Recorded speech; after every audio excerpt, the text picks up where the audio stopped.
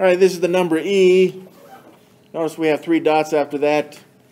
If some of you guys know about pi, pi goes on forever, but never, the decimal never repeats as far as we know, or terminates.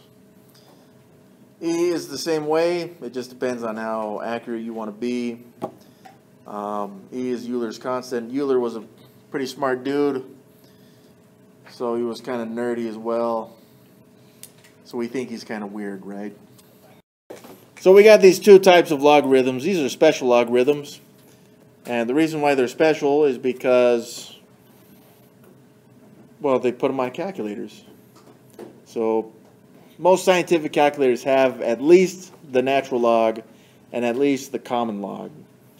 The thing we have to remember on these is that it's just going to show this, right, for a common log, which means it's not showing the base. So if we wanted log of, again, there's a common log, that's a horrible G, common log of, I don't know, 100, right?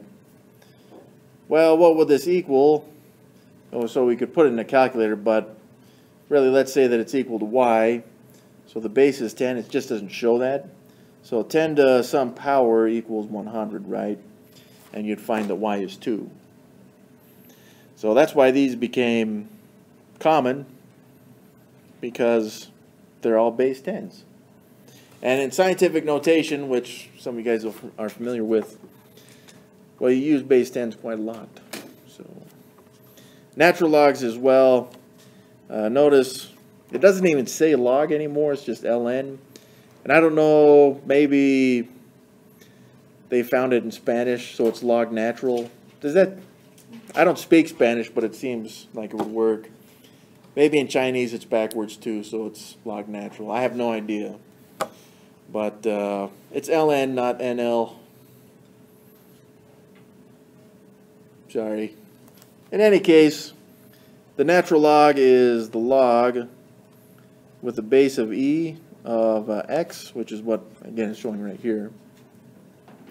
But these ones were used so often, kind of like the common logs, that they changed the name. Okay, and they also changed the notation to ln, and the base e made it natural for some reason. I don't know if that means that it occurs in nature or it's just so pretty, whatever.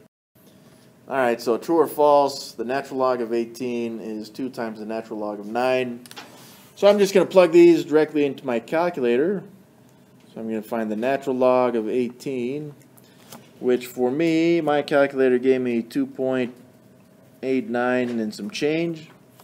And then let's do 2 times the natural log of 9, which, again, that does it equal 4.39. Well, no, that's clearly not true. So this one would be false.